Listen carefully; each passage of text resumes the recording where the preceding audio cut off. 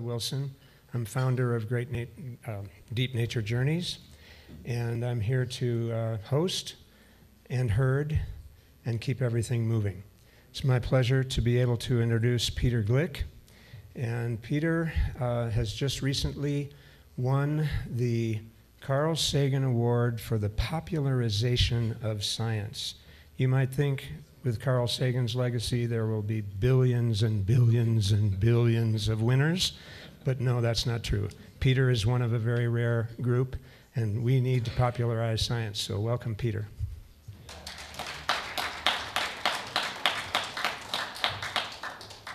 Well, good morning, everyone.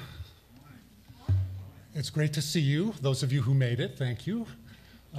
Saturday morning is always difficult. I'm delighted that our day is having a water session this year. Thank you to Sally and to Chip and to everyone who pushed for that. Thanks to those of you who made it this morning to hear this. Thank you to Reverend Quiet and our Sioux elders for those words of wisdom. Anyone who works in water, or frankly, anyone who works on energy issues or environmental issues or natural resource issues, I think appreciates the spiritual nature of what we do. It's such an important part of what we do. This is a conference, an organization devoted to renewable energy, and so you think, well, why water?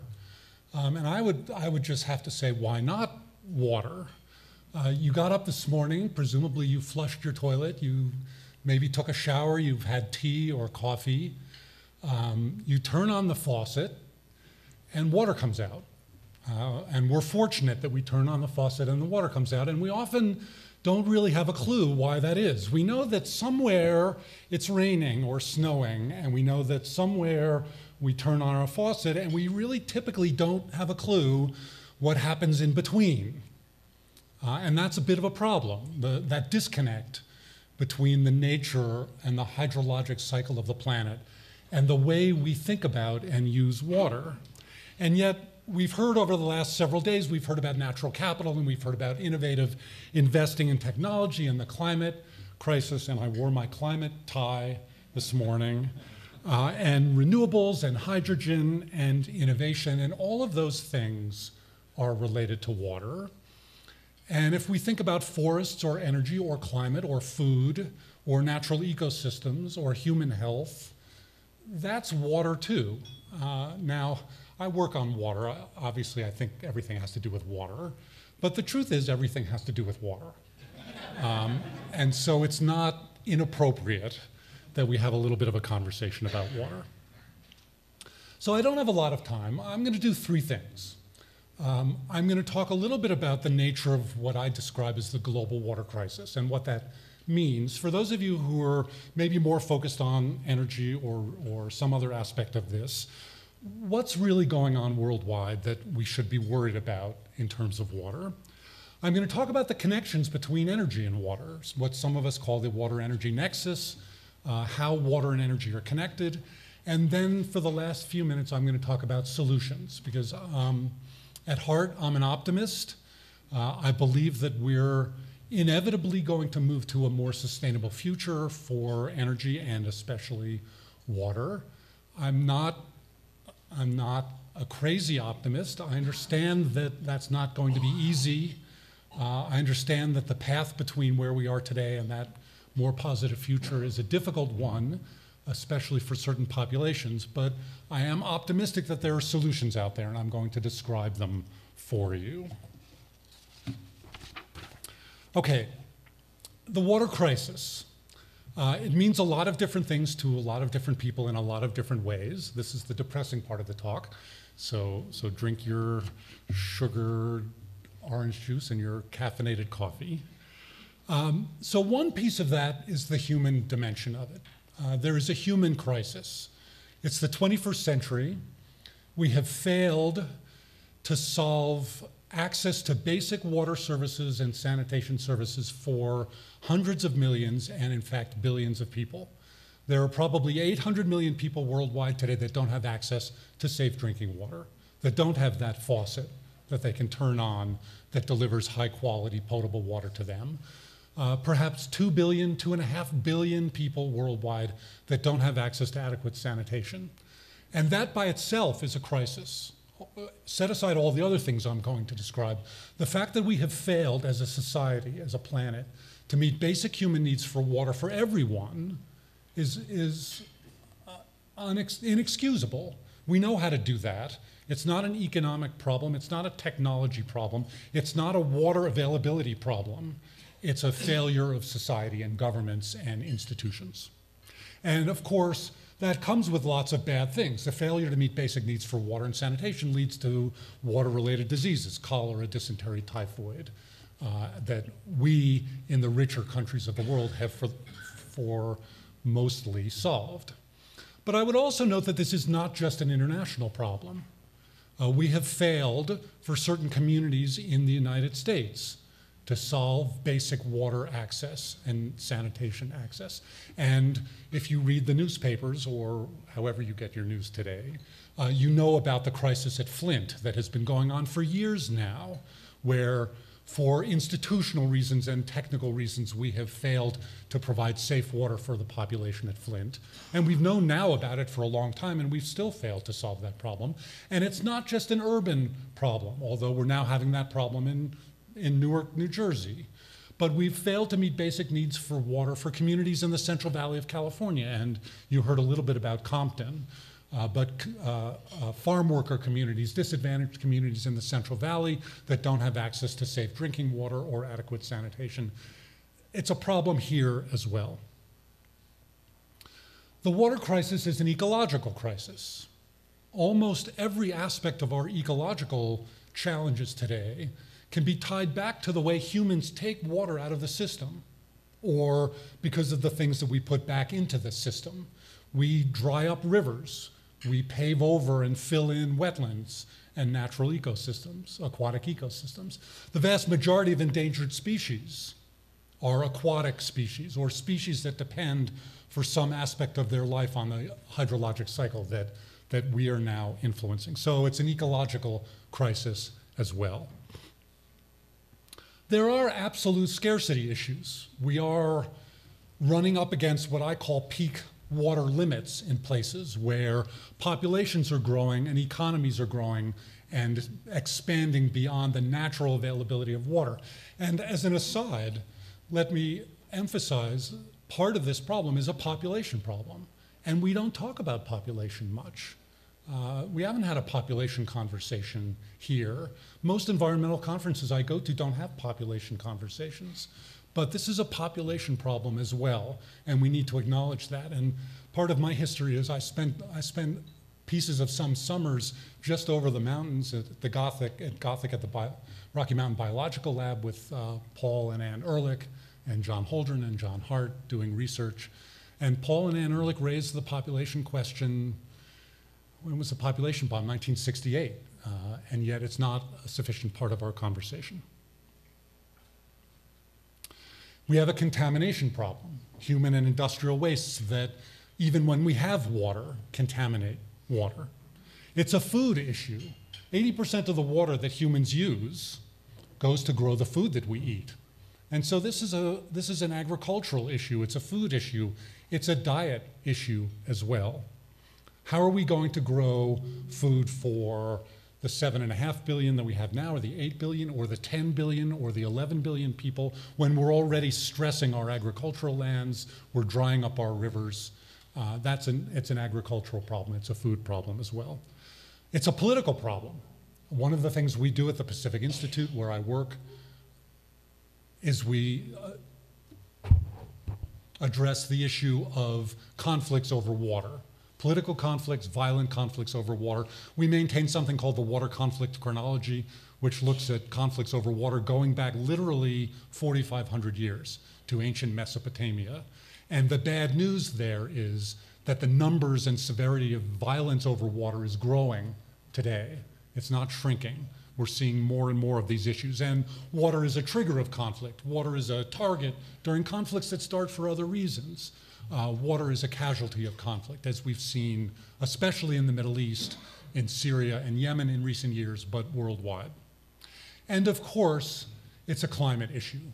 I'm a climate scientist in part by training. I'm a hydrologist. I work on science and policy together. But climate change is a water issue. It's the hydrologic cycle. Water and climate are intimately related. And as we are changing the climate, we are fundamentally altering the hydrologic cycle. Higher temperatures, more demand for water, more evaporation, changes in rainfall patterns, changes in extreme events, floods and droughts, rising sea levels that will contaminate coastal aquifers. The climate issue is a water issue in many, many ways. That's the bad news. Let me talk now about this issue of the energy and water nexus and how they're closely connected as well. Good morning. So water and energy are tied together. It takes an enormous amount of water, it turns out, to produce and use the energy that we use. Power plants are one of the largest users of water in the United States, water for cooling, and maybe not surprisingly to this audience, the worst offenders are our big thermal power plants, our big fossil fuel power plants.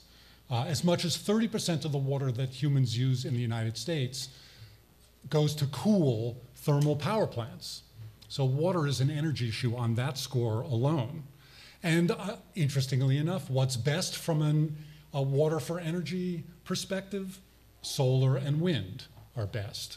And so there are advantages on the renewable energy side for our water system for getting off of thermal power plants. But it turns out it takes a lot of energy as well to collect and treat and distribute and use and then dispose of our water. So it's energy for water and water for energy. Those are very tightly tied together. And we typically have thought about energy over here and water over there, and we don't think about them together, and we don't understand the consequences of ignoring the fact that they're tied together, and we don't understand the advantages of thinking about them together. The possibility of solving energy problems by solving water problems, or solving water problems by solving energy problems. But the reality is, if we think about them together, solutions become much more apparent and much more successful. And let me give you sort of a mundane, not so mundane example from just 3 days ago. I could give you many different examples. But 3 days ago, California passed a new regulation that regulates little outdoor lawn sprinklers. It's a little regulation. It puts a pressure regulator in sprinklers so that no matter what the pressure of your water system is, your outdoor irrigation is much more accurate. Because sometimes our pressure goes down and then you've set your sprinklers for something and all of a sudden you're not watering enough, or the pressure goes up at night because we're not using it in the water system and you're overwatering and water's running down the street. It's a little thing, you would think. It turns out this one regulation, as it's fully implemented in California alone, is going to save 450,000 acre-feet of water a year. Now, for those of you who don't know the water world, that's a lot of water. That's more water than the city of San Diego uses in its entirety. So 450,000 acre-feet of water a year, over 500,000 megawatt hours of energy a year will be saved by that one little regulation. And it's a water regulation, but it has water and energy implications. So here's another reason why we should care about that. So a lot of the water San Diego uses, now this is California in general, but a lot of the water San Diego uses comes from the Colorado River. And we're sitting here in the Colorado River watershed. And the Colorado River doesn't reach its delta anymore because we and Mexico together use literally every drop of the Colorado River. So it's a little example of a little thing that we can do that has enormous water and energy and ecological implications. And I could give many, many other examples, but I won't. So I have 5 more minutes, which is perfect. I want to talk about solutions.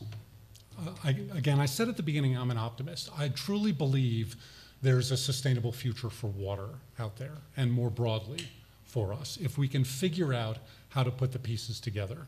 And so let me talk about what I call the soft path for water. I have to obviously acknowledge Amory, who wrote the book on the soft path for energy many, many years ago. I met Amory first in 1978 in California when he was there lecturing on this. The idea about the soft path for water is rethinking water, the way we have to rethink energy. It's the 21st century, and we're still using 20th century technologies or 19th century technologies or 19th century institutions to manage our water. We need to do things differently. And the components of this are rethinking supply of water. Supply of water used to mean build another reservoir, dam another river, suck another river dry, or drain another aquifer. That was the way we thought about supply for water.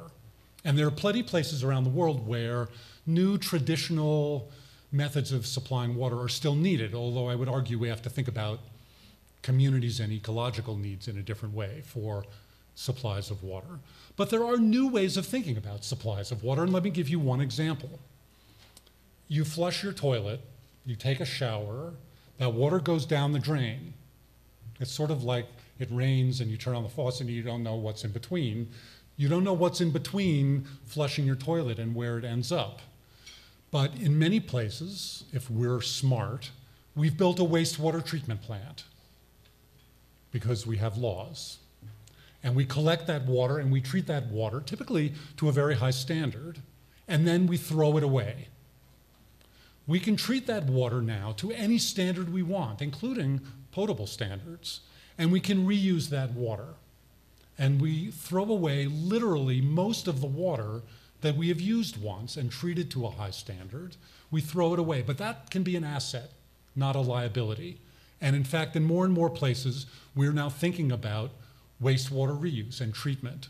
In Singapore, in California, in Israel, in other places, we're thinking about wastewater as a new source of supply that doesn't mean tapping another river, draining another aquifer. And there are other ways with modern membrane technology of expanding our supply of water without taking more water out of the natural system. But the other side of this is demand. How are we using water?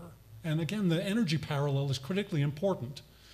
A vast majority of the water that we use inefficiently. We could do more with the water we're taking out of the system. We can grow more food with the water we're using for agriculture. We can wash our clothes with more efficient washing machines. We can water our lawns with more efficient sprinklers. We could get rid of our lawns. So the demand side of the equation, just like it is for energy, the demand side of the equation for water is critical. And let's rethink demand. Let's rethink scale. We have large centralized systems when maybe what we need is small decentralized systems for water. We could use smart economics. We price water inappropriately, or we don't price it, or we subsidize bad things, or instead of subsidizing good things. We could develop markets for water that are more efficient, but we don't do that. And I have to add a comment here. There's a human right to water. There's a legal human right to water, so declared by the UN in 2010. But water is also an economic good. And as we think about balancing the human right to water and water as an economic good, we can rethink the way we manage our system. We need smart institutions. Nelson Mandela said, interestingly enough, about water, it's one thing to find flaws with our current institutions. It's another thing, altogether more difficult, to redesign those institutions for the future. And that's what we have to do for water. We need 21st century water institutions. And maybe that means managing energy and water together instead of separate utilities.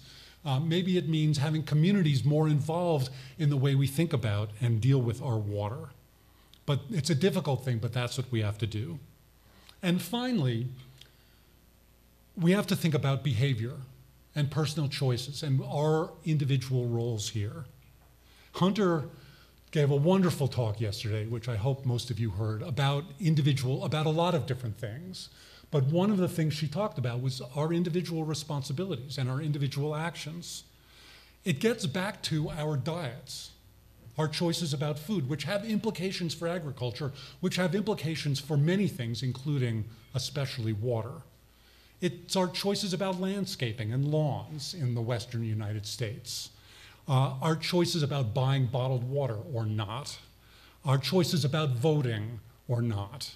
All of those things make a difference. All of those things are things that we as individuals can do to move toward this more positive future. So I'm an optimist. I think we can get there. I understand how difficult that will be. My optimism has been severely challenged in recent years, but let's move toward that positive future that I know we can achieve. Thank you very much.